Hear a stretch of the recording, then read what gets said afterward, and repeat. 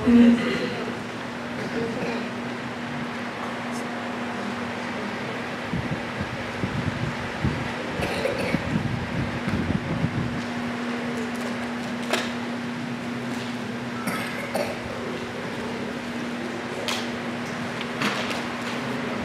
right. So with our series, our mega series that started 6 months ago, and the portion of the series that we're in right now, and that is the truth about the Sabbath, and more importantly, how to keep the Sabbath holy, part 2. Before I begin, I want to again make it very, very clear that I, by God's grace, never have and never will ever have the audacity to utilize this pulpit to attack any one individual, any one family, any one group. Everything that I share, beloved, is strictly and solely from this book, from God's Word. I believe I shared with you at some point, I'll never forget how it impacted me, but many of you know that my father is a minister. And my father, you know, they were in a church that they owned, so they were able to come any day of the week. You know, we're going to keep on praying and hoping that soon we can get there. But it was Wednesday night prayer meeting. And my father preached a sermon. A raw, organic, thus saith the Lord sermon. And when it was over, you know, he stood at the door and I stood there with him. And I'll never forget when this lady, who rarely came to Wednesday night prayer meeting. She would come on Sabbath, but rarely on Wednesday nights. And, you know, my dad was just saying hi and bye to everyone, when all of a sudden this lady says, listen, the next time that you want to tell me something, say it in my face. I was like, wow, I wasn't expecting that one. The lady was furious. And she literally told my dad, the next time you've got something to say to me, say it in my face. And don't use the pulpit to try to, you know, throw the rock and hide the hand. And I was like, how's my dad going to respond to this? And my dad said, well, if you give me a second, let me just finish saying bye to these people, and please, let me speak to you for a moment. When it was done, he went up to her and he says, sister, you know that you rarely come on Wednesdays. I want you to see here, and he pulled out his, you know, we're talking back in the day, his notes were handwritten, and he showed her his handwritten notes. And he says, I did this about 2 weeks ago. How was I supposed to know you were going to show up? You almost never show up on Wednesdays. And you can clearly see the handwritten notes. I did this over 2 weeks ago. Well, at that point, she didn't really know what to say. She ended up apologizing. But the bottom line is, many times, when the Lord is trying to speak to us, we can many times not like what the Lord is trying to say. And many times we can try to guilt the preacher. You guys remember the Spirit of Prophecy quote I shared with you guys when Ellen White said, "It's sad that when I share with the brethren what the Lord has put in my heart to share, many of them think that it is Ellen White who is coming down on them, when it's nothing could be further from the truth. I'm simply sharing what the Lord has put in my heart."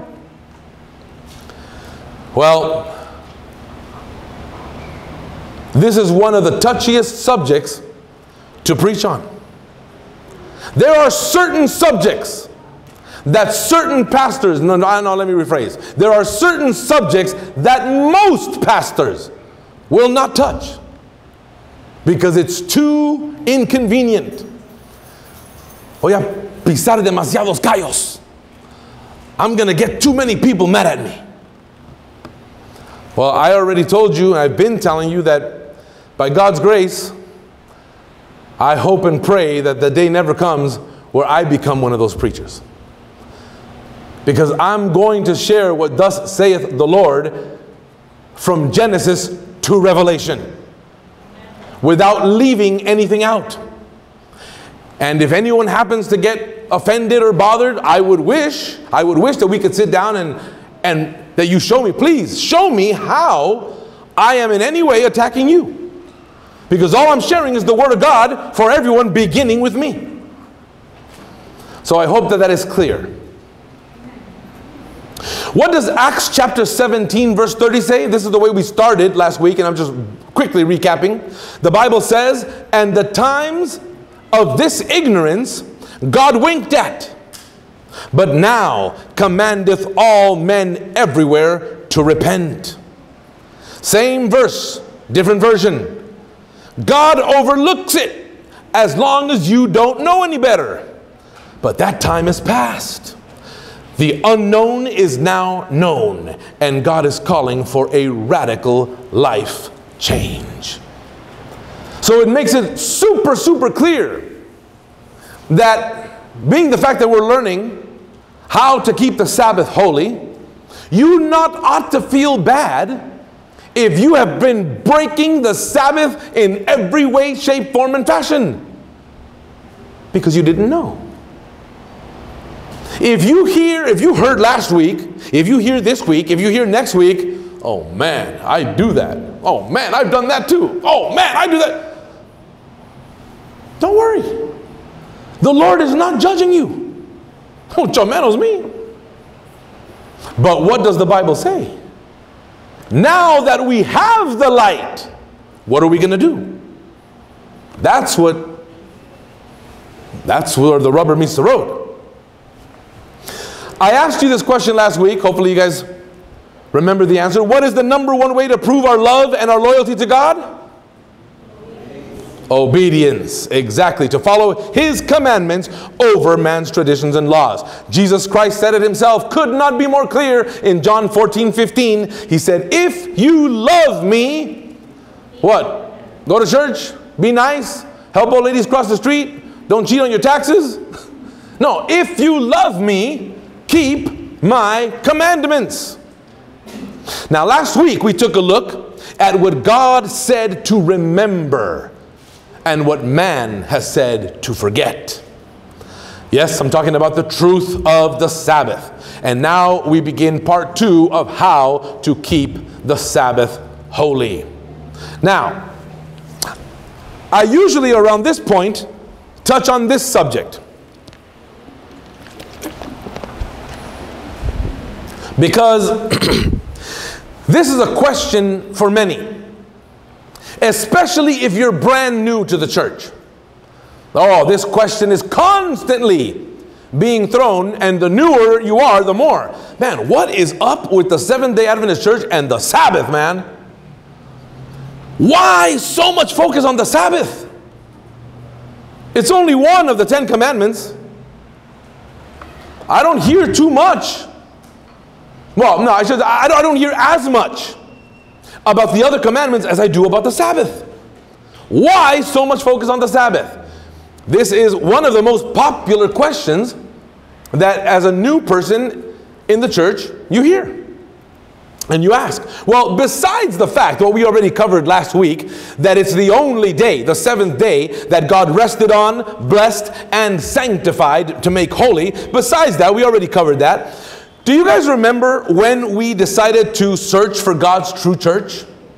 We found the false system of religion that Satan uses on this planet to deceive people. Well, when we looked for God's true church, you will recall we went to the book of Revelation chapter 12. And there in Revelation chapter 12, we found all the characteristics that fit God's true church.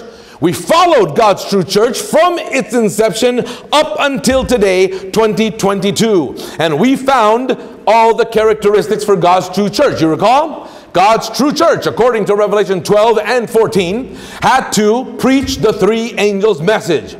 Had to come up after 1798. Why? Because Revelation 12 says that God's true church was what? From 538 AD to 1798? Hiding. So it could not have come up until after 1798. We also learned from from Revelation 12 that God's true church would keep all 10 commandments, not excluding the fourth. We learned that God's true church would have the testimony of Jesus, which is the spirit of prophecy. And we learned that God's true church would be based solely, 100%. The sole authority of that church would have to be the Word of God. Isaiah 8:20, to the law and to the testimonies, if they speak not according to this word, is because there is no light in them. Revelation 12:17, and the dragon was wroth, angry with the woman, and went to make war with the remnant of her seed, those who have the testimony of Jesus and keep the 10 commandments. Now, beloved, I asked you already. I'm open. I'm totally open. Please name me one church on the face of the earth that fits each and every one of these characteristics that are found in Revelation 12 and Revelation 14 as identifying God's true church outside of the Seventh-day Adventist Church. The Seventh-day Adventist Church is the only church on the face of the earth that fits each and every one of these characteristics. So nobody can say, well, Pastor Cerna just likes to, say that his church is the true church. No, I took you guys to the lab, to God's Word.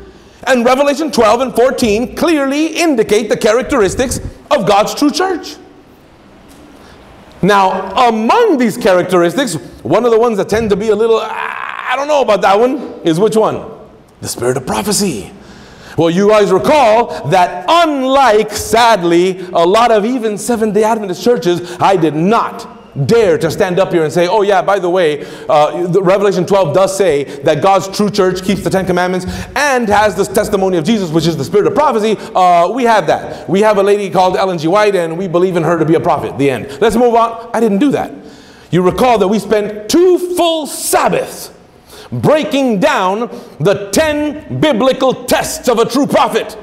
The Bible says if anyone says that they are a prophet, don't just believe them. What does the Bible say? Try every spirit. Test the prophet to see if they are of God. And the Bible gives us 10 biblical tests. And we put Ellen G. White, her life and her writings to the test, and she passed every single one of these tests with flying colors. Amen? So, beloved, I want to hope and pray that I have done my due diligence in showing you from God's Word that the Seventh-day Adventist Church is the only church that is fitting the characteristics of the remnant of God's true church. Not to mention, by the way, just reminding you, remember this? The false system of religion that Satan has established on this planet, what do they say? This is coming from the Roman Catholic Church themselves. Perhaps the boldest thing, the most revolutionary change. You got to think about that. We read this and it goes, just flies over us. How old is the Roman Catholic Church? It's about as old as you can get. in terms of churches that are still standing. The Roman Catholic Church began to arise approximately 300 years after Christ had ascended up to heaven. Wow, almost 2,000 years old. You'd think, man, you could do a lot in 2,000 years. But you know what they say? They say that the boldest thing, the most revolutionary thing that we have done as a church in approximately 2,000 years, it occurred in the first century. What was it? When we took God's holy day, the Sabbath, and changed it from Saturday to Sunday. The new day of the Lord was chosen not from any direction noted in the scriptures, but from the church's sense of its own power. But here it is. This is why I chose this quote. Because they already, remember, we established going to Daniel 7, Revelation 13, and Revelation 17 proved to be the false system of religion that Satan is using on this planet to deceive the masses. What do they say? People who think that the Holy Scriptures should be the sole authority, one of the characteristics, by the way, that the true Church of God must have, that the Bible is the sole authority. They say people who think that the Holy Scriptures should be the sole authority should logically become Seventh-day Adventists and keep Saturday holy. Can I get an amen? Amen. They continue on. Seventh-day Adventists, this is still them talking, are the only body of Christians with the Holy Bible alone as their teacher, who find no warrant in its pages for the change of the day from the 7th to the 1st. Hence their appellation, their name, Seventh-day Adventists. They set apart Saturday for the exclusive worship of God in obedience to the commandment of God Himself. Another characteristic of God's true church: must obey all 10 commandments. This commandment, which is repeatedly reiterated in both the Old and New Testament, which was kept by the children of Israel for thousands of years to this day, and which was also kept by the Son of God, Jesus Christ Himself, while He was here on earth. I mean, folks, how much more proof do you want that the Seventh-day Adventist Church is God's true church here on earth? It's the only church that meets every single one of the characteristics given to us in Revelation 12 and 14. And the enemy is straight out saying the complete opposite of us. The only ones that really can call themselves Protestants are the Seventh-day Adventists.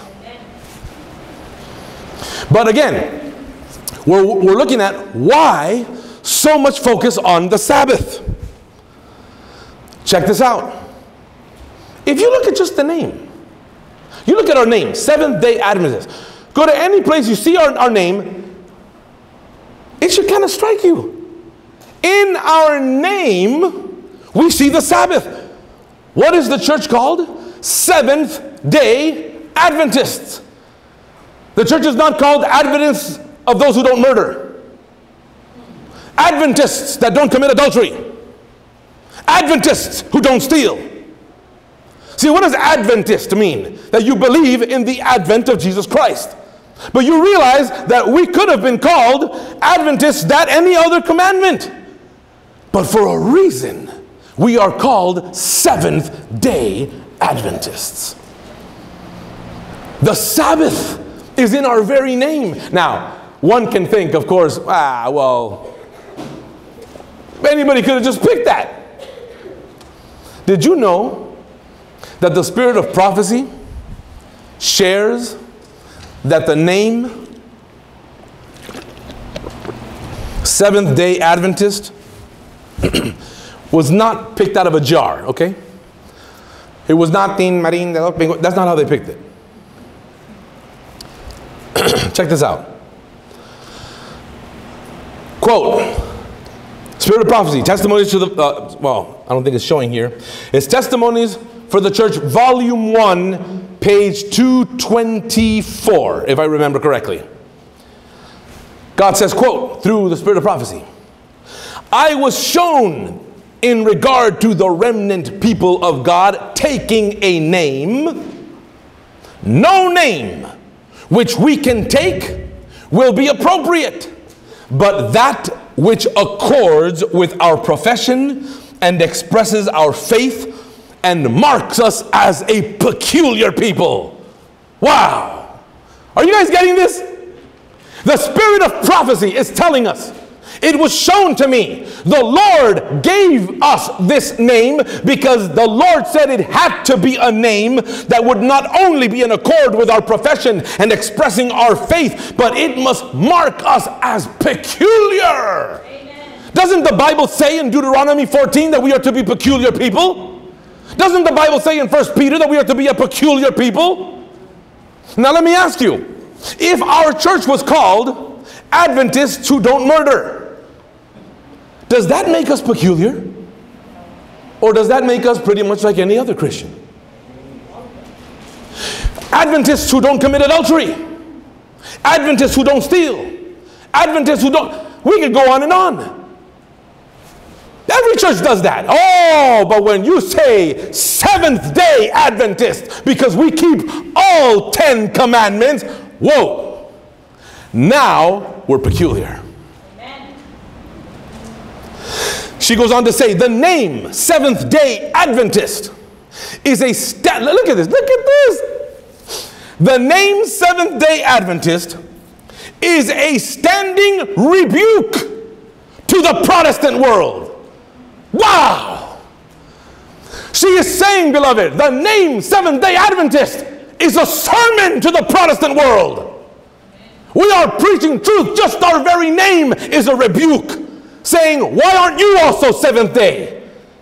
The Bible wasn't written for a certain group of people. The Bible was given to everyone. God's seventh day Sabbath doesn't apply to only certain people.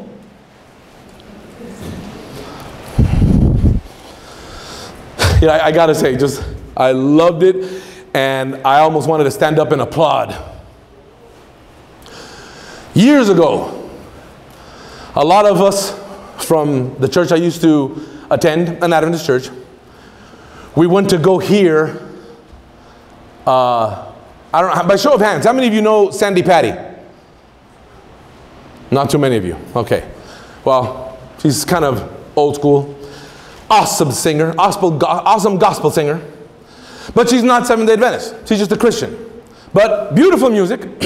We went to go hear her. And it was a Friday evening. And at some point in the concert, she said, because she came to an Adventist church to sing. I mean, she would travel to all denominations to sing. She said, all right, like mid-concert. Okay, well, I'm going to go ahead and try to speed things along, and we're not going to keep you here too late. We're going to want to, get you out of here on time because, I know that it's your Sabbath, and you guys got to get up early tomorrow for church. So I know it's your Sabbath. And somebody from the crowd yelled out, it's your Sabbath too. Woo! She just made a face like, but more truth could not have been spoken. But see, that's the way denominations look at things. Oh, well, you believe that way, I believe this way, you believe that way. It doesn't matter how we worship as long as we all come together in Jesus. That's what matters. No, it doesn't. Not according to the Word of God.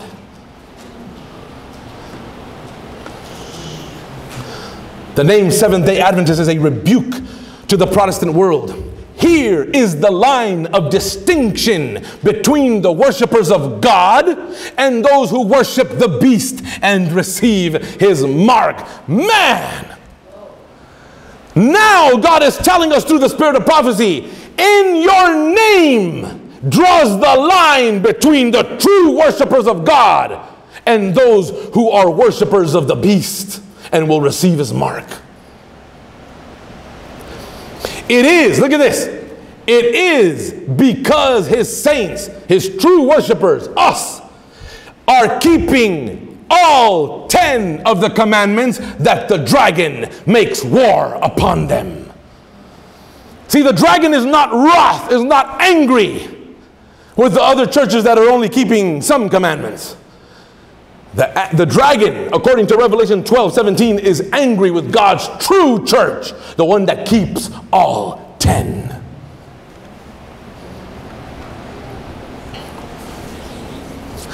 And by the way, just another little, cherry on the cake of why you see the Seventh-day Adventist Church focused more on the seventh-day Sabbath commandment than any other.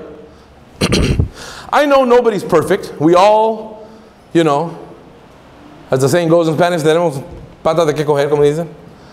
But you know what? I would venture to say, I hope I'm right in what I'm saying, but I would venture to say that the vast majority of you here are not thieves. I would venture to say that the vast majority of you respect your parents. I would say that the vast majority of you are not murderers.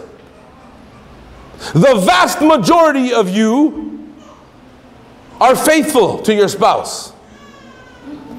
But I cannot say the vast majority of us keep the Sabbath holy the way it was meant to be kept.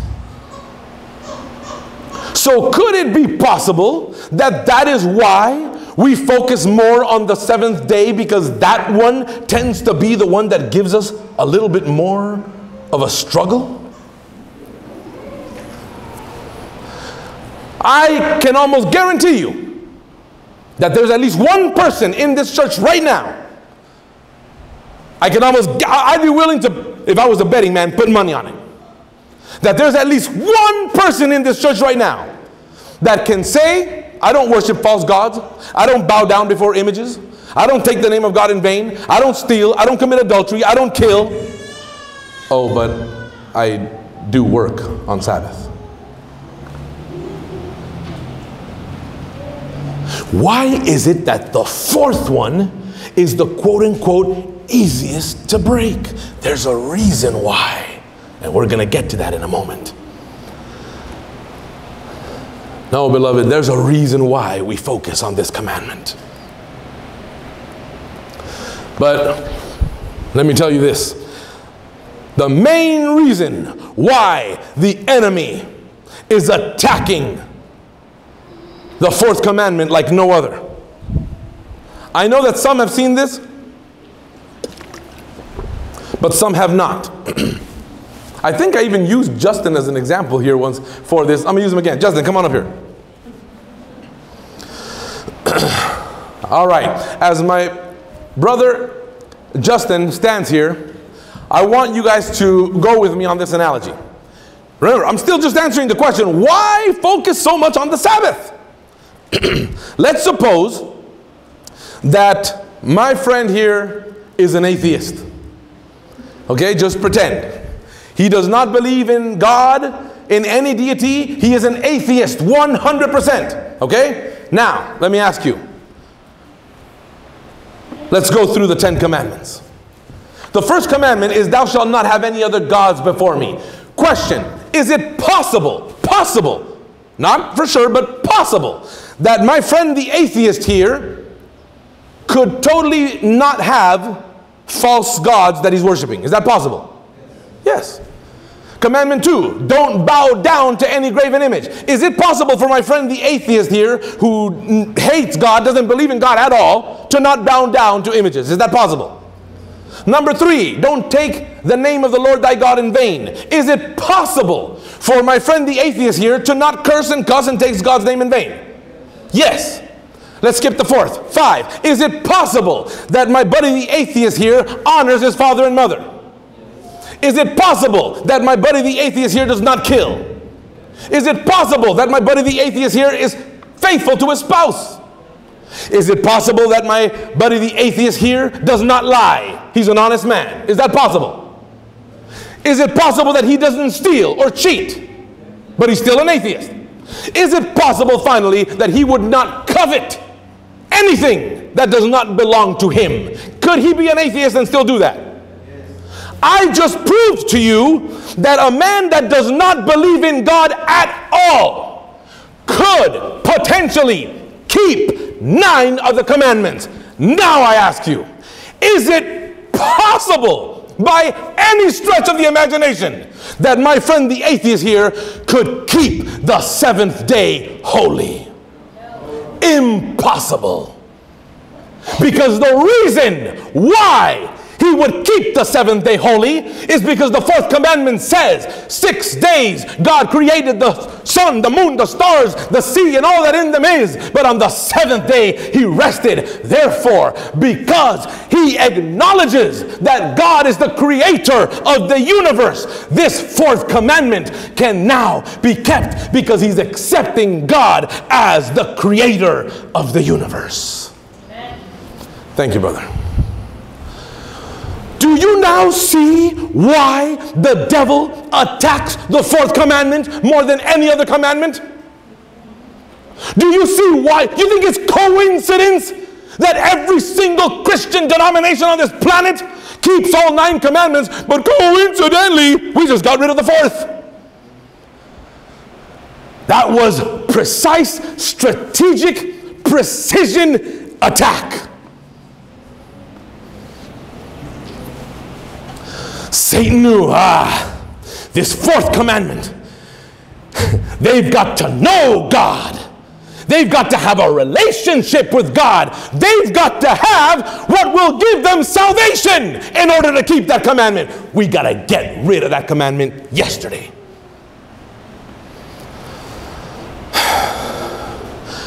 And finally, in conclusion, to answer that question, why so much focus on the Sabbath? Beloved, we're all waiting for this day, amen? But you see, on this day, there will only be 2 types of people.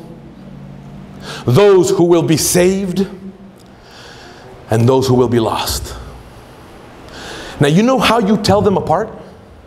You know how to distinguish between the lost and the saved? This is not the sermon that is going to break that down. We're going to get into that very soon. Very soon, like in the next month and a half, we're going to deal with it. But I'm just going to touch on it right now. The way you can tell them apart is because those who are lost because they are marked with the mark of the beast. How do you know those who will be saved? Because it's those who are sealed with the seal of the living God. It all boils down to salvation versus damnation. It all boils down to the mark of the beast and the seal of God. Would you not say then that the seal of God and how to get it would be one of the most important things we should be focusing on? Take a wild stab at how much the 4th commandment, the Sabbath day commandment, is interjected, intertwined, and based and founded on the seal of God. So, beloved, I hope that answers the question, why so much focus on the Sabbath? Now, granted, we've been here over 6 months now as a ministry, and this is the first time that I'm really breaking down and dissecting the Sabbath and how to keep it holy. Don't get it twisted. Believe me, we're going to have soon a series on God's 10 commandments. And we're going to have a Sabbath for every commandment. But this one, for many reasons, I wanted to break down first and spend just a little more time on. You all recall that I asked you last week, by show of hands, how many here love God? I asked that question. How many here love God? Everybody raised their hand. There was not one person that didn't raise their hand. Then I said, or I asked, why do you think that all of you raised your hand and said, yeah, I love God. But not all of you are keeping the Sabbath holy the way you should. I ended up proving to you what the Bible says in Romans 8:7, that the carnal mind is enmity against God. By nature, we hate God. Every time I say that, somebody goes, oh, how could you have said that? By nature, we hate God. It's no surprise. And I always hit it home the moment that I say, just imagine, after the Sabbath is over, after Sabbath school, the divine worship hour, AY, yeah, we're going home, Saturday night, ooh, that's what we live for. Us Seventh-day Adventists, we live for pizza and a movie on Saturday night. Like if that was our true Sabbath.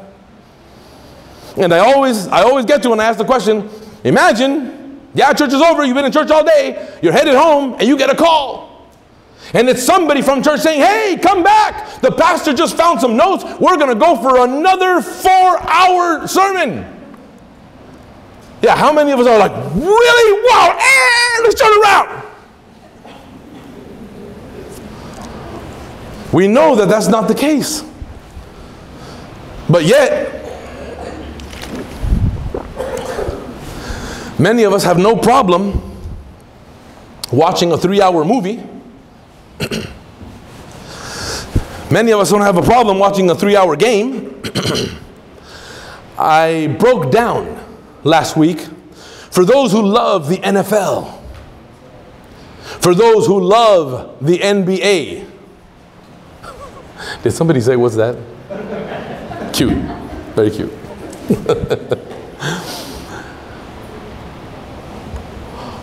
Why is it that we would love to watch a 2 to 3 hour game? Love to talk about our favorite players, our favorite plays, even watch documentaries on the best moves and the MVPs. Why? Because we love football. We love basketball. Those of us that are sports fans. You got no problem being all day watching a game, watching a documentary, talking statistics, all about sports. Why? Because you love sports. Why is it that that's not the way you feel about God? Could it be possible that when you said, yeah, I love God, you weren't really telling the truth? Wake up call, wake up call. And I even joked around. I know that there's exception to the rule, but in most cases, the wives are not the ones that are crazy about the NFL and Monday Night Football and the NBA. Why is it that guys will pay and stand in line who knows how long to meet a sports star or whatever, and the wives are like, whatever, because the wives don't love that in general. You are all for what you truly love. So if you're not all for church and keeping the Sabbath holy, could it be possible that you're deceiving yourself into thinking you love God when you really don't love Him nearly as much as you'd like to think you do?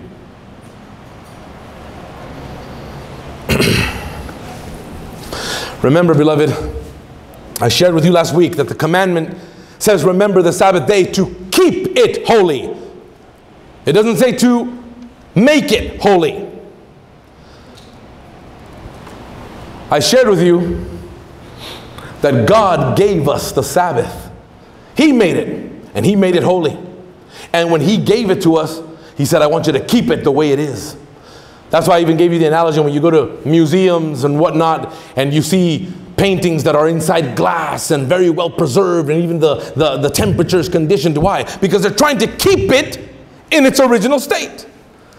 Well, God has entrusted us with His holy Sabbath for us to keep it in the state in which He gave it to us. And that is holy. Now, what does it mean to keep the Sabbath holy? We already looked at a few of these things last week. But again, I want to remind you that Hosea 4:6 says, my people are destroyed for a lack of knowledge. So if I'm breaking down from God's word, beloved, how to keep the Sabbath holy, it's because I'm trying by God's grace to avoid the destruction of many. So, how do we go about keeping the Sabbath holy? Well, this is what I told you before. Let me go through this real quick. I already went through this analogy. This is something that hit home that I want to say again for those that are here, that were not here last week. Thousands upon thousands upon thousands upon thousands of Seventh-day Adventists have never kept the Sabbath holy. What? Así como lo oyen. Thousands have not. Where on earth does it say that showing up to church from 11 to 12 or 11 to 1, oh, that's keeping the Sabbath? No, that's what every other denomination does. Every other denomination, that's what they do. But how many Sunday goers keep Sunday holy? They don't. So many have never kept the Sabbath holy. They remember the Sabbath, yeah, remember the Sabbath day. Oh, I remember today's the Sabbath, but keeping it holy, oh, that's a whole different story. Listen to this. Counsels to the Church, page 263. Far more sacredness, holiness, is attached to the Sabbath than is given to by many professed Sabbath keepers. The Lord has been greatly dishonored by those who have not kept the Sabbath according to the commandment, either in the letter or in the spirit. And he calls for a reform in the observance of the Sabbath. I shared this last week, and I don't know if it hit any of you. Far more sacredness, more holiness is attached to the Sabbath than many Sabbath keepers are giving it, and this was said 100 years ago. ¿Qué será today? I gave you the analogy, just a quick example of how far we are from keeping the Sabbath the way we should. All through the week, we are to have the Sabbath in mind and be making preparation to keep it according to the commandment. Our week should look something like this. Yes, here's our Monday, Tuesday, Wednesday, Thursday, but everything is focusing on the Sabbath. Every day of the week, we're doing something physically, spiritually, mentally, emotionally to prepare for God's seventh day Sabbath. All through the week, we are to have the Sabbath in mind and making preparations to keep it according to the commandment. But yet most of us don't even remember the Sabbath until about 9:30, 10:30 in the morning on Saturday.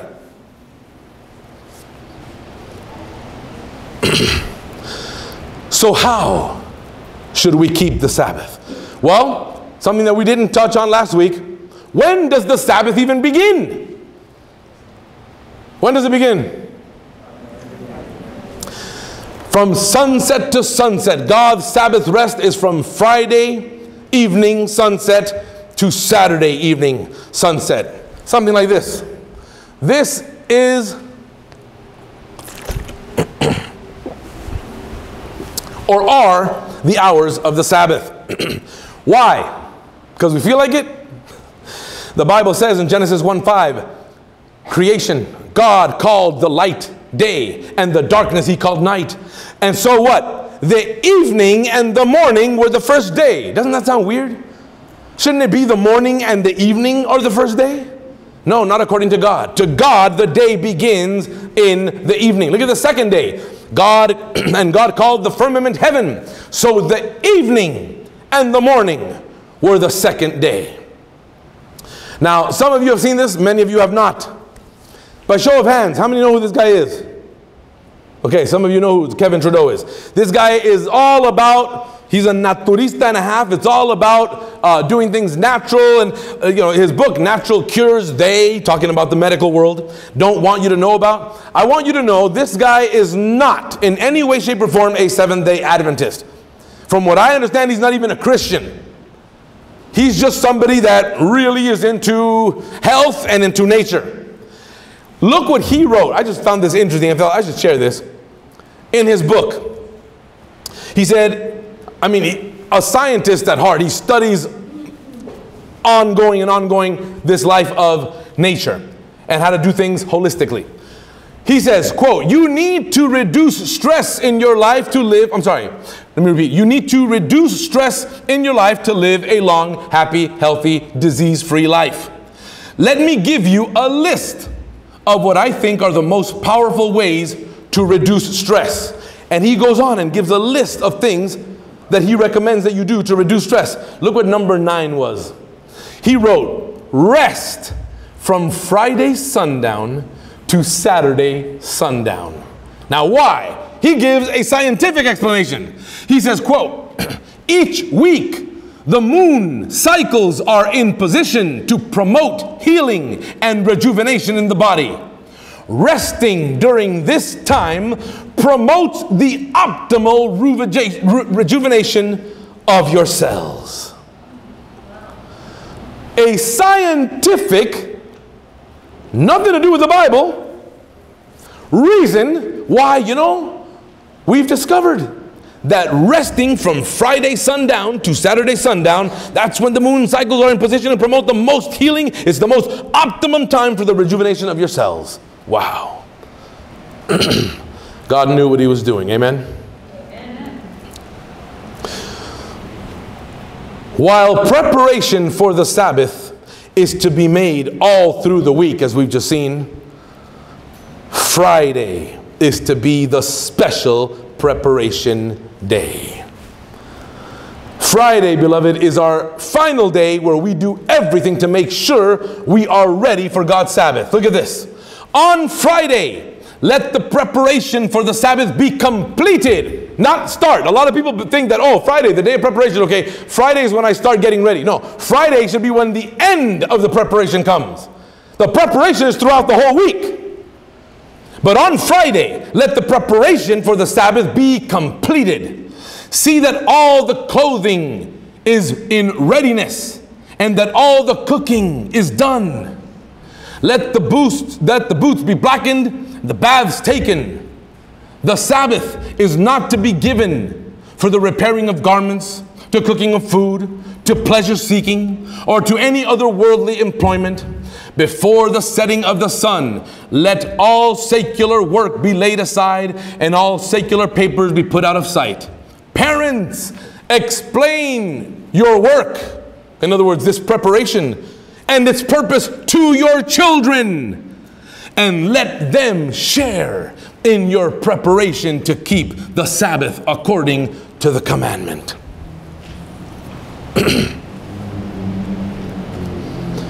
It is possible to do this.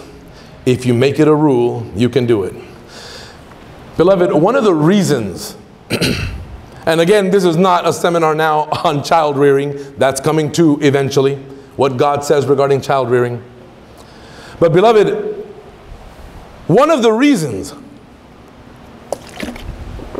why I can today, by God's grace, say, I know that my children keep the Sabbath holy, is because my wife and I were teaching them about the Sabbath and how to keep the Sabbath holy before they could talk. Did you get that? My wife and I, by God's grace, were teaching our children how to keep the Sabbath holy before they could talk. Now you might think, what are you really teaching them? What we were teaching them were habits, a lifestyle. Now, it would be the weirdest thing in the world. Not now. We could go back 10 years. When my children were 5, 6, 7 years old, it would be the weirdest thing in the world to not go to church on Sabbath. To not do certain things or to do certain things, because this is what they were seeing from birth. This is what God, we're not going to get into this now, because then I'll just derail and we'll go into another sermon. But what God says about raising your children in His commandments. Uh-oh.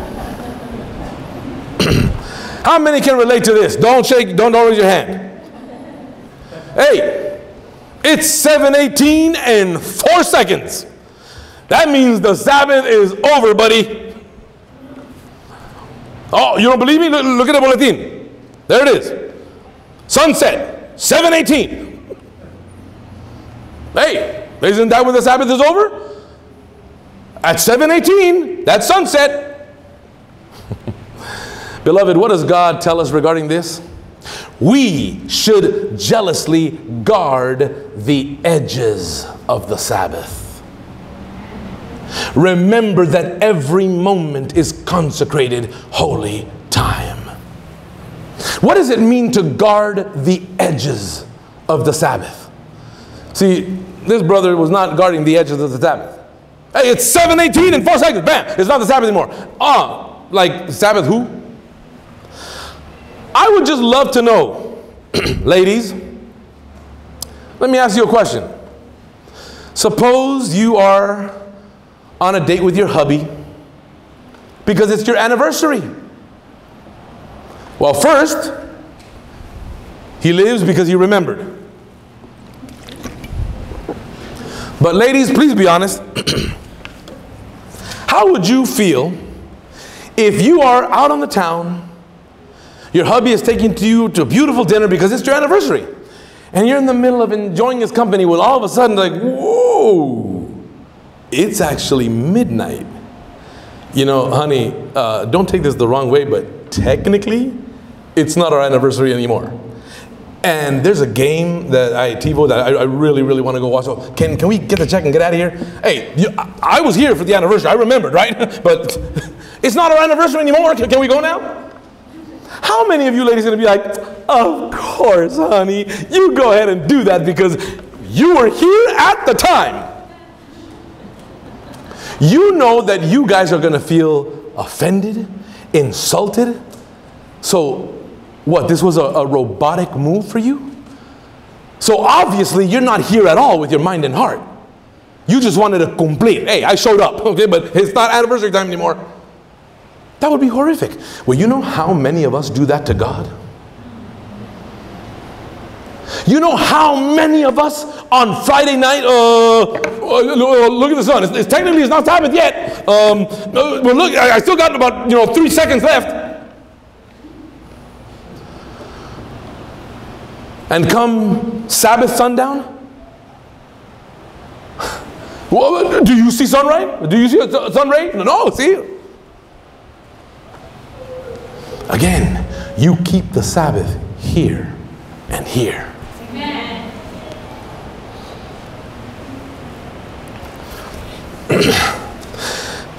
There are many ways to break and keep the Sabbath. We don't have time, obviously, to go through all of them in one sermon, but we're going little by little. We already know, based on the actual commandment itself, that the number one way to keep the Sabbath is to not work. Because God makes it clear in His command, 6 days shall thy labor and do all thy work, but the seventh is the Lord thy God, in it thou shalt not work. Now there's many ways to keep the Sabbath, but for some reason God felt that one needs to actually be mentioned in the commandment. So out of all the ways one could break the Sabbath, working on the Sabbath would be the worst, because it's the only one that God went out of His way to, with His own finger, put into the commandment.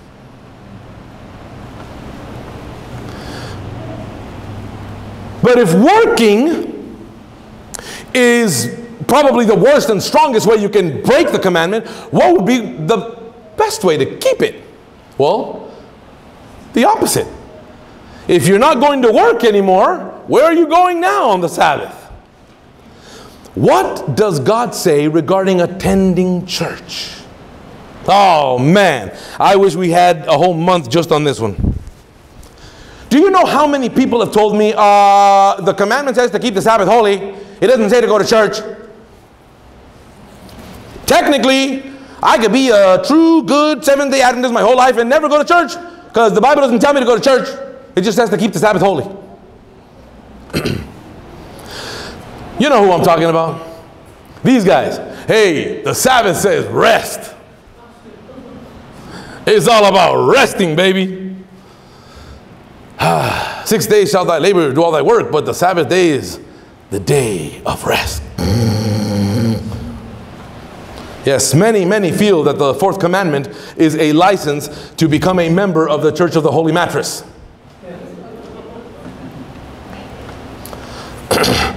What does God say, beloved? Spirit of Prophecy, Counsels to the Church, page 267, quote, all heaven is keeping the Sabbath, but not in a listless, do-nothing way. On this day, every angle of the soul should be awake. For are we not to meet with God and with Christ our Savior? So here, two things we see. One, the Sabbath is to be kept, but not in a listless, do-nothing way, like our homie that was in La Maca, he's just chilling. The Sabbath, is it not a day where we are to meet with God and with Christ? Where do you usually meet with God? Continuing on. During the week, our energies should not be so exhausted in temporal labor that on the day when the Lord rested and was refreshed, we shall be too weary to engage in His service. Oh, how many times I've heard that one. Man, you know how hard I work during the week, man? Can't get up on Saturday too, man, and go to church. Isaiah chapter 56, verses 1 and 2. And 6 and 7. Blessed is the man that does this, that keepeth the Sabbath from polluting it. Everyone that keepeth the Sabbath from polluting it, and take hold my covenant, even them will I bring to where? My house of prayer. Their burnt offerings and their sacrifices, in other words, their worship, shall be accepted upon my altar, for my house shall be called a house of prayer. I thought the Bible didn't talk about going to church on the Sabbath. Here, God is saying, blessed is the man that does not pollute the Sabbath, but keeps it by what? Showing up to my house of prayer. But not just that. Beloved, whose example are we as Christians supposed to follow? Jesus, right? And whose example, and Jesus came to this earth to give us the ultimate example of how to live life according to God's will. Amen? And what do we find Jesus doing? Luke chapter 4, verse 16. And he, Jesus, came to Nazareth, where he had been brought up, and as his custom was, he went into the synagogue, the church, on the Sabbath day, and stood up to read. As his what? As his custom was. In other words, this was not a one-time thing. It was his costumbre, his custom, to be in church every Sabbath. Look at this. It is displeasing to God for Sabbath keepers to sleep during much of the Sabbath. They dishonor their Creator in doing so, and by their example say that the 6 days are too precious for them to spend in resting. They must make money, although it be by robbing themselves of needed sleep, which they make up for by sleeping away holy time. They excuse themselves, saying, look at this, the Sabbath was given as a day of rest. Such make a wrong use of the sanctified day. They should upon that day especially interest their families in its observance and what? Assemble at the house of prayer, with the few or with the many, as the case may be. We are to assemble in the house of prayer. But what about other Christians in the Bible? We saw what Jesus did. What about Apostle Paul? One of the greatest, in fact, the greatest man in the New Testament, wrote most of the New Testament. What did Apostle Paul do? Acts 17:2. And Paul, as his manner was, again, costumbre, went into the church unto them for 3 Sabbaths and reasoned with them from the scriptures. And by the way, when Paul would do this, what did he say? 1 Corinthians 11:1, be ye followers of me, even as I also am of Christ. Paul would say, hey, you see what I'm doing? I go to church every Sabbath. Do what I do. But not because I'm anyone great. I'm following Jesus. That's what Jesus did. So do what I do, because if you're doing what I do, you're doing what Jesus did. Acts 13:14, but when they departed from Perga, they came to Antioch, and they went into the synagogue, the church, on the Sabbath day and sat down. Acts 13:42, and when the Jews were gone out of the synagogue, the church, the Gentiles besought that these words might be preached to them the next Sabbath. Acts 18:4, and he, Apostle Paul, reasoned in the synagogue, the church, every Sabbath and persuaded the Jews and Greeks. Acts 13:44, and the next Sabbath day came all the whole city together to hear the word of God. Beloved, does it sound like in the New Testament, Apostle Paul and the disciples were going to church every Sabbath? You know the Sabbath, that thing that the New Testament doesn't mention? It is necessary. Suggested? No. Necessary that the people of God assemble to talk of Him, to interchange thoughts and ideas in regards to the truths contained in His Word, and to devote a portion of time to appropriate prayer. It is necessary to assemble. But look at this. Probably the most famous text, Hebrews chapter 10, verses 19 through 25. Having a high priest over the house of God. What is the house of God? Church. Let us draw near with a true heart, and let us consider one another in order to stir up love and good works, not forsaking the assembling of ourselves together. What are we to not forsake? The assembling of ourselves together, as is the matter of some, but exhorting one another, and so much more as you see the day approaching. In other words, as you see the day approaching. What day? The day that Jesus comes back to take us home. The closer we get to the end, the more we should not forsake the assembling of ourselves together in God's house of prayer.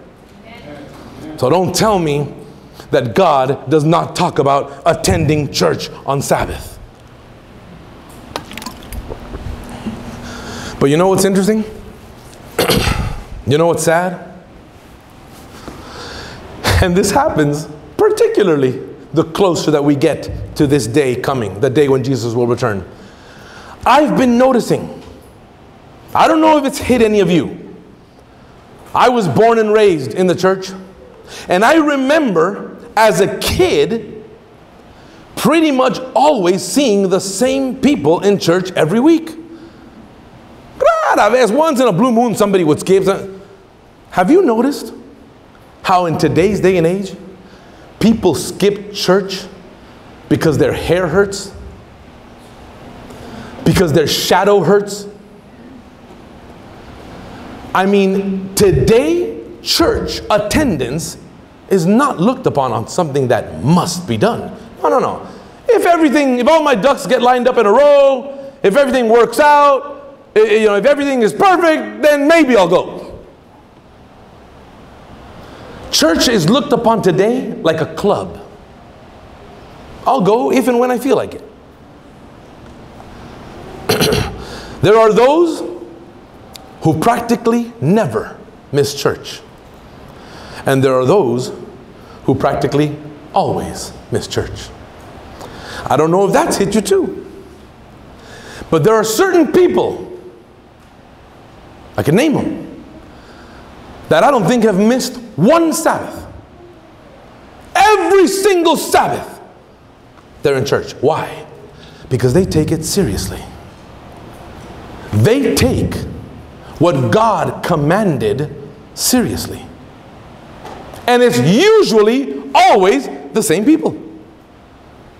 Then there are those who show up once a month, if that. And it's usually always the same people.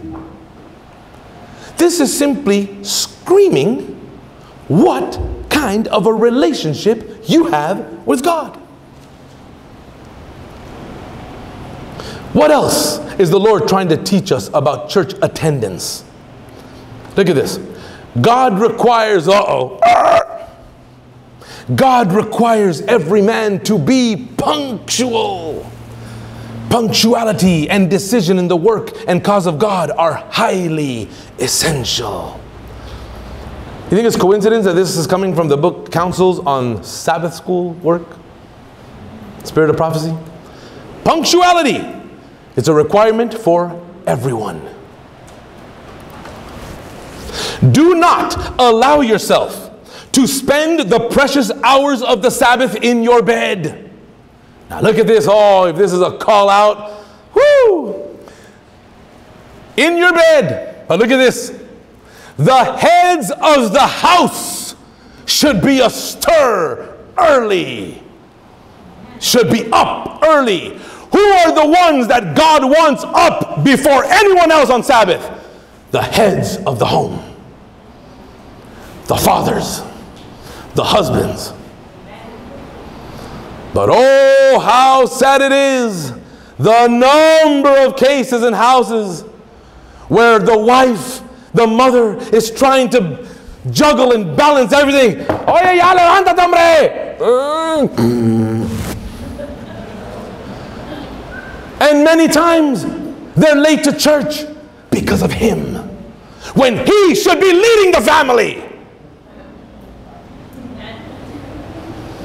Oh, I knew it was going to get quiet today.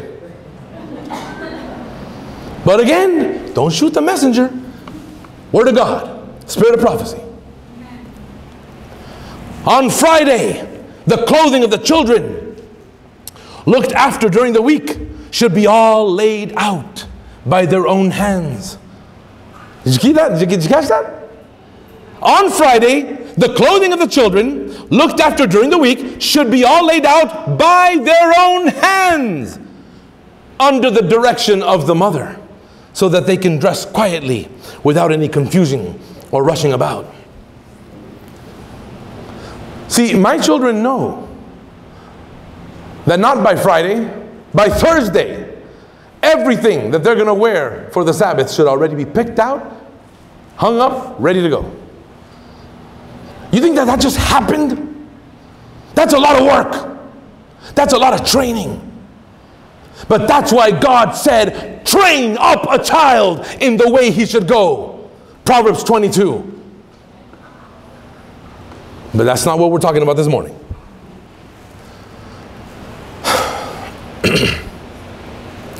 It is a sad failing with many that they are always behind time on Sabbath morning. In other words, always late on Sabbath. They are very particular about their own time. Oh, they can't afford to lose an hour of that. But the Lord's time, the only day out of the 7 that the Lord claims as His and requires us to devote to Him, quite a portion of this is squandered away by sleeping in late in the morning. Beloved, let me ask you a question. According to Malachi 3:10, you should all know this. What does the Bible say that you're doing to God when you choose to not pay tithes and offering? One more time, a little louder. What are you doing to God?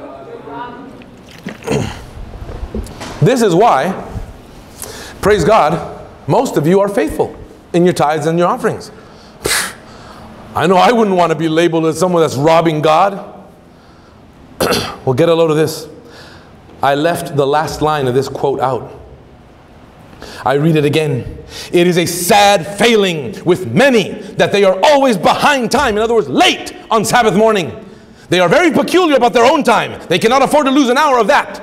But the Lord's time, the only day out of the 7 that He claims as His and requires, not suggests, commands, requires for us to devote to Him, quite a portion of this is squandered away by sleeping late in the morning. This is the last sentence of this quote. In this, hold on, here we go. In this, they are robbing God. The same way you rob God by choosing to not pay your tithes and offerings and rob from Him, you're robbing Him in a different way when you come late to church.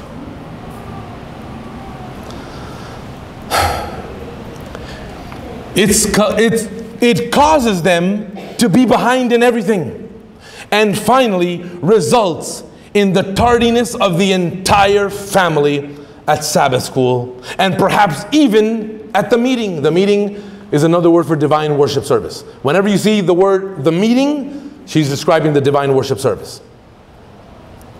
Why can we not rise early with the birds and offer praise and thanksgiving to God? Try it, brethren and sisters. Have your preparations all made the day before. And what does God tell us through the spirit of prophecy? Come promptly to the Sabbath school and meeting. In other words, come promptly on time to Sabbath school and to the divine worship service. And you will thereby not only benefit others, but you will reap rich blessings for yourselves. Anybody here not want rich blessings?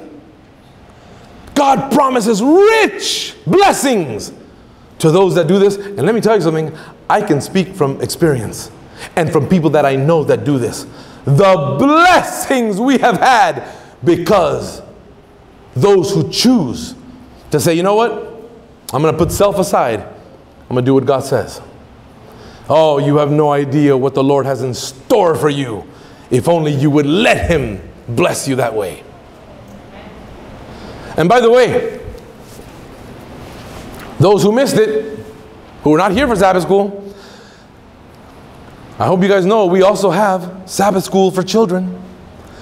It was beautiful this morning as we were able to see the children, the little children, like 4 or 5 years old, little children, singing, giving Bible texts of memory.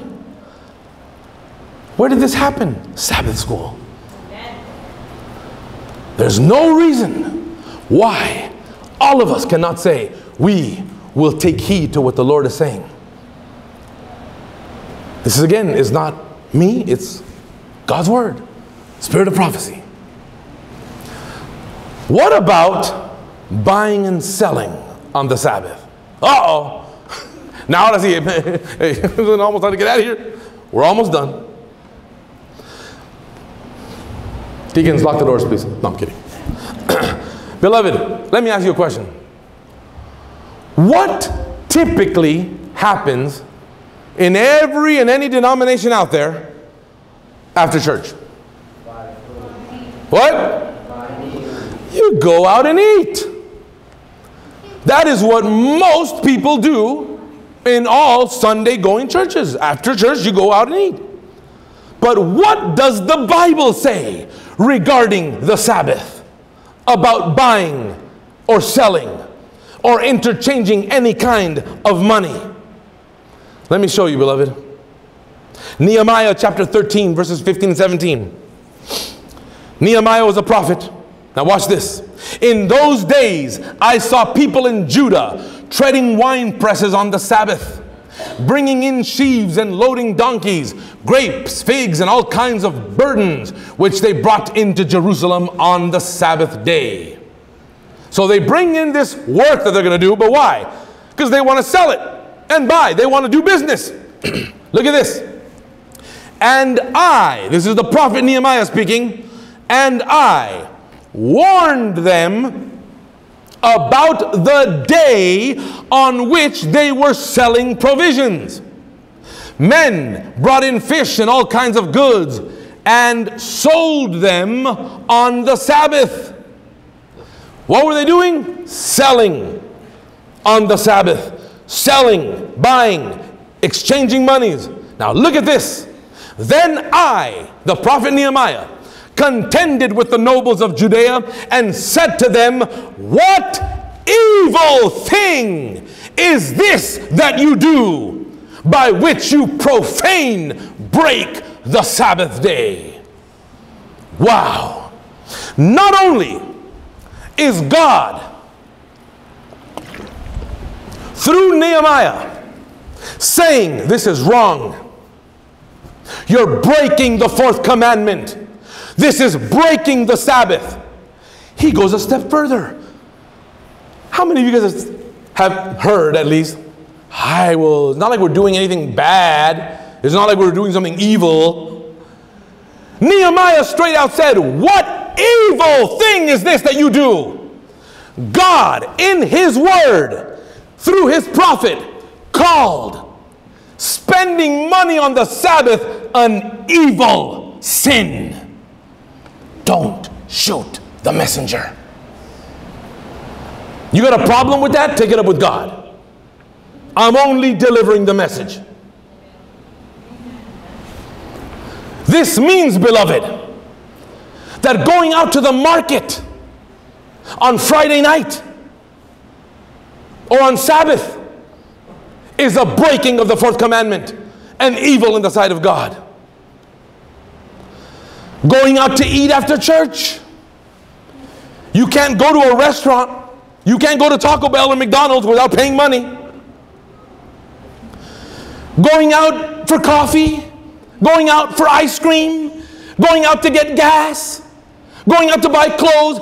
Anything where you are spending money, you are breaking the Sabbath. And up until this point, beloved, I haven't said anything. But I have been in communication with many of you that have told me, oh, I'm going to go do this or I'm going to go do that. And I've always said, they don't know. They don't know. It's okay. Now you know. Amen. And what did Acts 17:30 say? God winks at the time of ignorance. He won't judge you for what you didn't know. Now you know. And now God calls for a radical life change.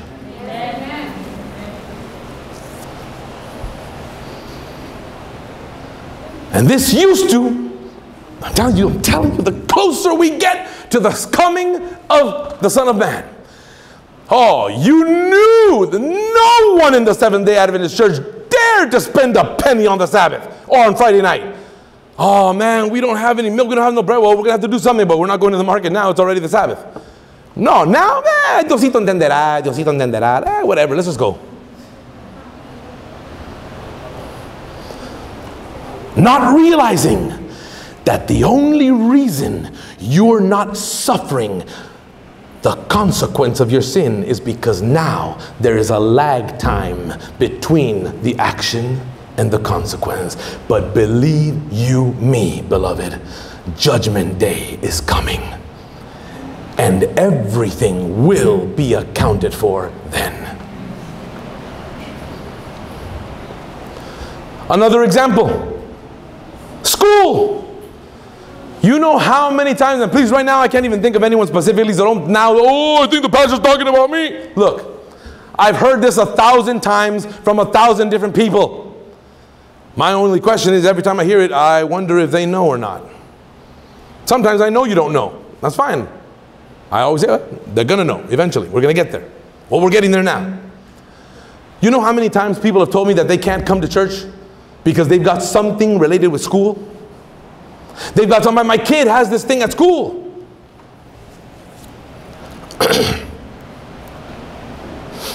Some of our people have sent their children to school on the Sabbath. The school authorities objected to receiving the children unless they should attend 6 days. Here, the children of professed commandment keepers have been sent upon the Sabbath. Some parents have tried to justify their course by quoting the words of Christ, and that is, it's lawful to do good on the Sabbath day. But the same reasoning would prove that men then can labor on the Sabbath, and because they must earn bread for their children, there's no limit, no boundary to show what or what should not be done on the Sabbath. See, a lot of times they do, oh, well, Jesus said, you know, we should do good on the Sabbath. Do you know how much you can disrespect God and play with Him like a joke with that? Oh, Jesus said to do good on the Sabbath, so therefore I'm going to go to work because, you know, there's nothing wrong with working. That's doing good. And, hey, taking my family out to eat at a restaurant, that's not bad. It's good. So when Jesus said do good on the Sabbath, He meant do good for His cause, where glory and honor will be given to Him. Hey, it's a good thing to go out of the park and play with your kids, not on the Sabbath.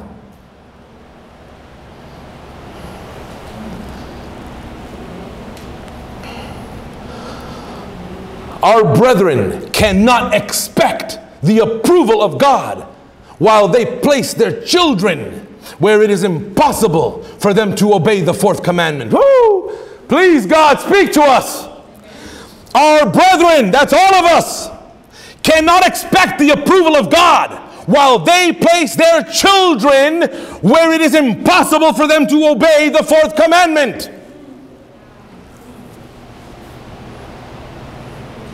They, the parents, should endeavor to make some arrangement with the authorities whereby the children shall be excused from attendance of school upon the 7th day. And if this fails, look at this, then their duty is plain to obey God's requirement, whatever the cost. Oh, we don't have Christians like this anymore. Anything regarding school is not to honor and worship God. It is breaking the commandment if you do it on the 7th day. Taking exams. Sports. I kid you not. Not too long ago, I had a family, not in this church, at a previous church that I pastored. The family was strong. They all got baptized. They were doing so well until one of the kids got an opportunity to be on a prestigious sports team. And you know what's sad? That was too much temptation, not for the kid, for the parent.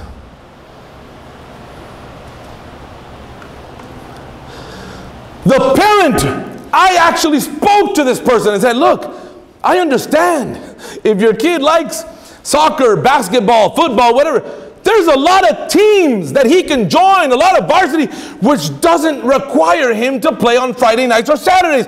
Yeah, but those are like whatever little weenie teams. This is a prestigious team, and I want my boy to be on a team where people will go, ooh, ah, wow.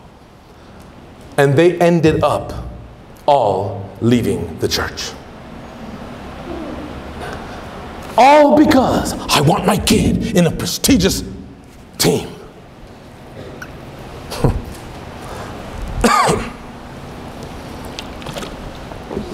Beloved, by God's grace, I don't want people going, ooh, ah, wow, to how far my son can throw. How keen his aim is at firing a basket. By God's grace, I want people to be, ooh, oh, wow, that kid is only a teenager and he honors the Sabbath like no one I've ever seen. Amen.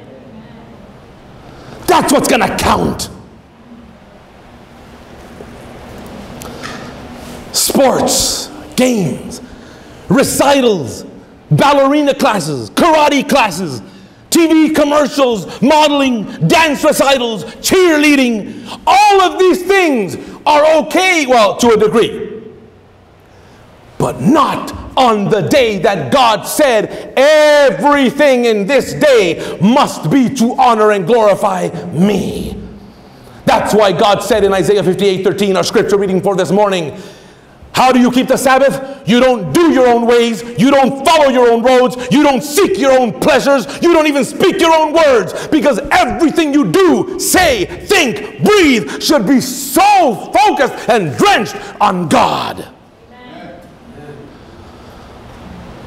Going to a karate tournament is not going to honor God. Going to cheer, going to shoot a commercial, going to a dance recital, going to a varsity team playoff, going to whatever. Those are things that, upon your own study, you can maybe do them during the week.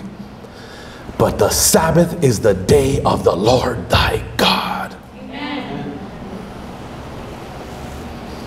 Oh, don't even get me started on visiting and receiving family and friends. That's probably one of the most popular ones. Oh, we're not going to be able to make it to church because we're going to go and visit some friends. We're going to go and visit some family. We're going to go and you know what? Now, don't get me wrong. If you're going to visit a family member, and this has happened before.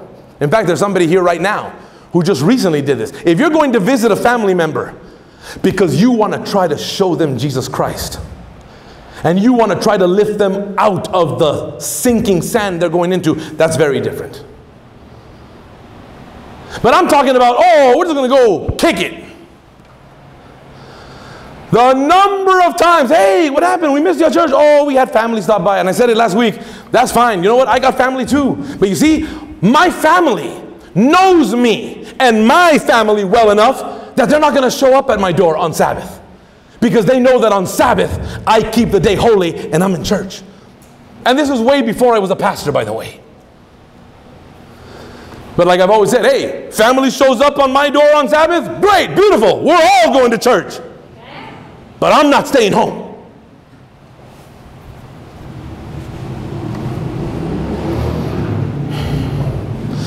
The number one Bible verse, beloved, that answers all the questions about keeping the Sabbath day holy.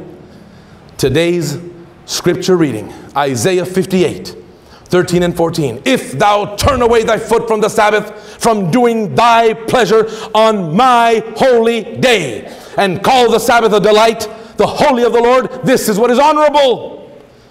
Thou shalt honor him. How? How do you honor? Thou shalt honor him by not doing thy own ways, nor finding thy own pleasures, nor speaking thy own words. Couldn't be more clear. Couldn't be more clear for those that are truly seeking truth. Did you catch that? Oh, but you think, why? Why does God do this, man? Why does God give so many rules? Have you ever asked yourself, why did God ask Naaman to dip into that filthy river 7 times? God could have easily said, you're cured, boom. You guys remember the story? When Naaman went to the prophet Elijah? He could have just said, oh, you want healing? Lord, heal him. Boom, done. No, what did God say? Go out to the dirtiest, filthiest, scum-covered river and dip yourself in there 7 times. Why? What's the point of that? Wouldn't it be just easier to just cure me? Why did God tell his people, led by Joshua, march around Jericho 7 times? You want to win the battle? 7 days you're going to be marching around Jericho. Why? What's the point of that? All you got to do is get a callus on our feet, make our knees, our backs hurt. Why do we have to walk 7 days? Well, interesting. 7.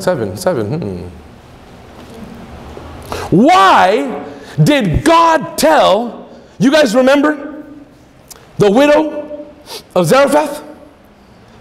She was starving to death, had nothing to eat. She had just a little bit of flour left and a few drops of oil. And the Bible says she was going to make the last meal for her and for her son. And then they were going to die. And here comes Elijah. Can you make me something to eat?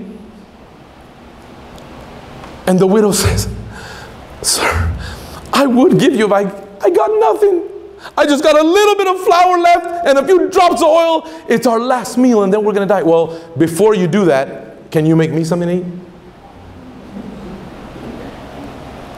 Why would God do that? And that is what the prophet said. God told me that you need to feed me first. Why would God leave Abraham without a son for almost 100 years while Abraham is praying and praying and praying and praying, give me a son, only to give him a son and then say, kill him? Why would God do that?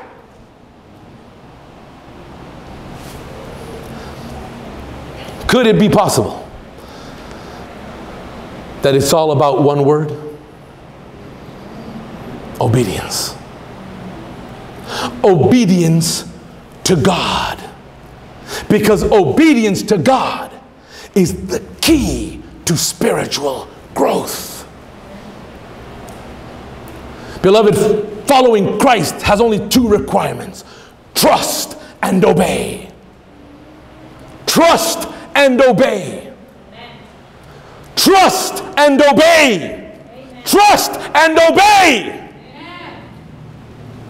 What did Jesus say in Matthew 7:21? Not everyone that says, Lord, Lord, is going to enter into the kingdom of heaven. What is he saying? Not everyone that says they're a Christian is going to come into heaven. Who's going to come into heaven? That who does the will of my Father which is in heaven. Amen.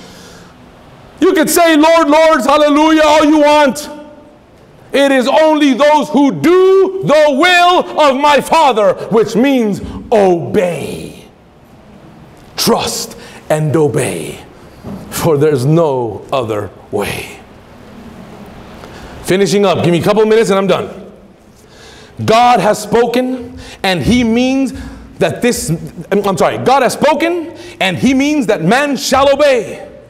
He does not inquire if it is convenient for him to do so. The Lord of life and glory did not consult his convenience or pleasure when he left his station on high command to become a man of sorrows and acquainted with grief, accepting public shame and disgrace and death in order to deliver man from the consequence of his disobedience. Jesus died not to save man in his sins, but from his sins. Man is to leave the error of his way to follow the example of Christ, to take up his cross and follow him, denying himself and obeying God at any cost. You see, beloved, just like the Spirit of prophecy says, God is not asking how convenient it might be. God's not saying, is this okay with you? Well, I'd like for you to come to Sabbath school and keep the Sabbath, but only if it's not going to be inconvenient for you. But you know why he has the right to say that? Because when he found out that in order to save man, he had to give his life, he didn't say, that's a little inconvenient for me. If Christ was willing to do what he did for our salvation, we're not willing to do a quarter of a quarter of a quarter of a quarter of a quarter of a quarter of a quarter of a quarter of a quarter of that for our salvation?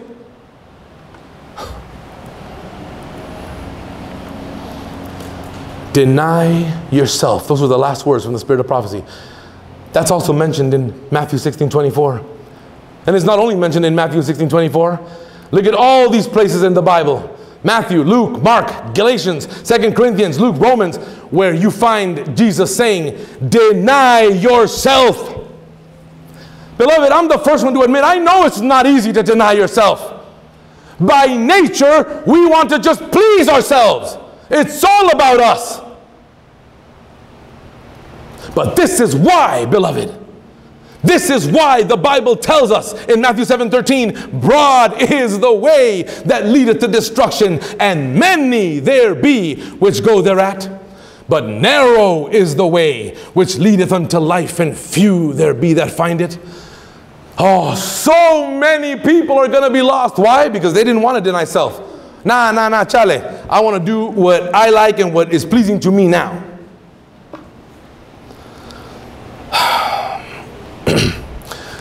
You remember, and with this I'm going to end, Brother Robert's testimony this morning? Amen. With his permission and his blessing, I want to share the text message that almost brought me to tears last Sabbath. I received this text message Saturday night last week after the sermon of last week from Brother Robert. This is what he said. Good evening, Pastor Serna.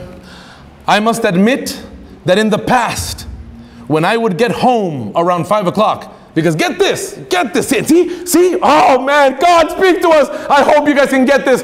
This makes perfect sense. A text like this would come from someone like this. Robert is one of the first people here on Sabbath. Robert has beaten me several times to church. He's never been late to Sabbath school. He's here every single Sabbath, and he's here for AY. So that's why he gets home around 5 o'clock. But look what he tells me. You'd think, man, Robert does all this, man. The last person that should be wondering if he's okay is him. But look what he sends me.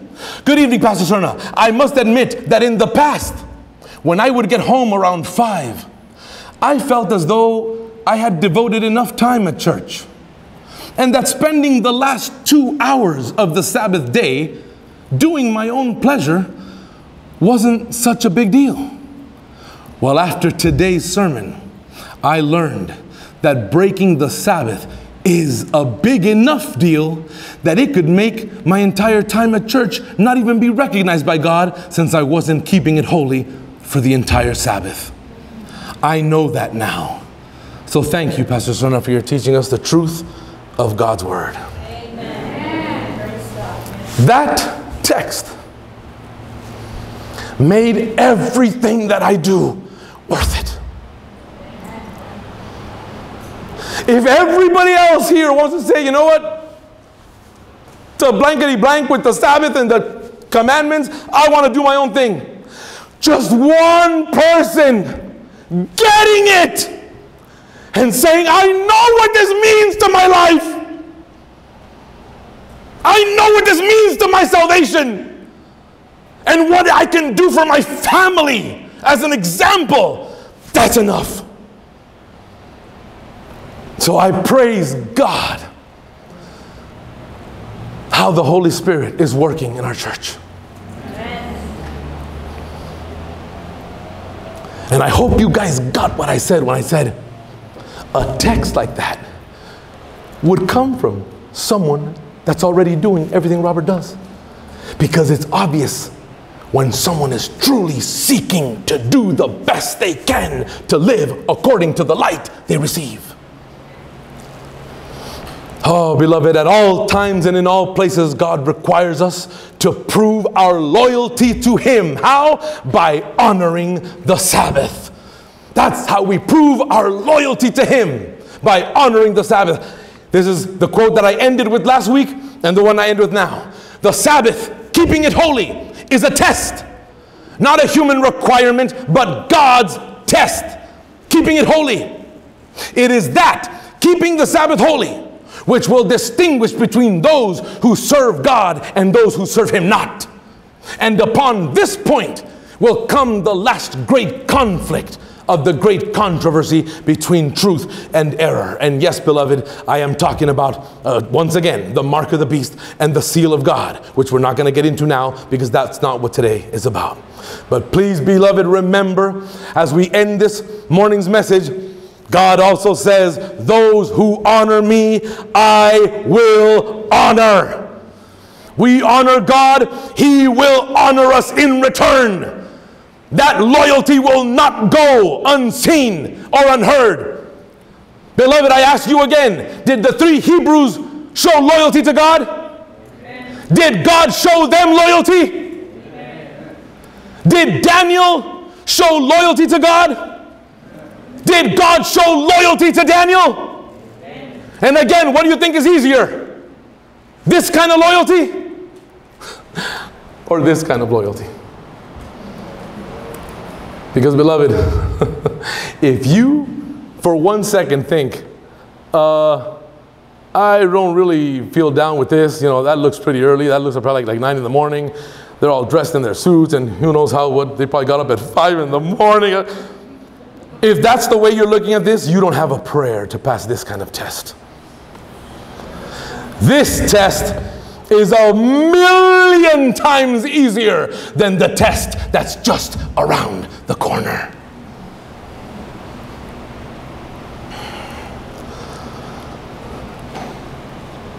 My work, I told you this was the last one. Okay, this is really the last one, promise.